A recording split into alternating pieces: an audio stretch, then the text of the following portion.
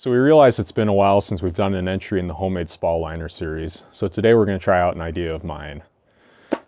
I've cut some 1x3s to shape, and we've duct taped them to the plate.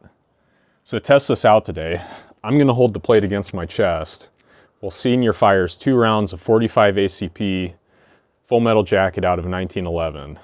Hopefully with his new bifocal contact lenses, he's actually able to see the sights. I forgot to put those in today. Okay, so maybe instead we'll use our old testing procedure and set this thing up inside a cardboard box to see how much Spall escapes. Let's go give it a shot.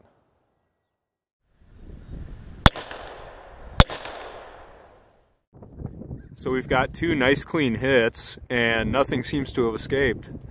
There's no damage to the box on either of the sides, so we're just going to go ahead and finish off this mag and see how it holds up.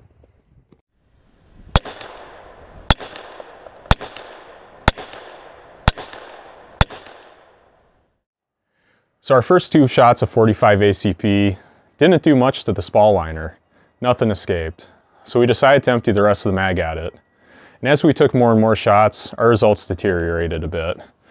You can see a couple pieces of Spall made it out the side, a couple pieces made it out the top, but the bulk of the damage was to the bottom of the box.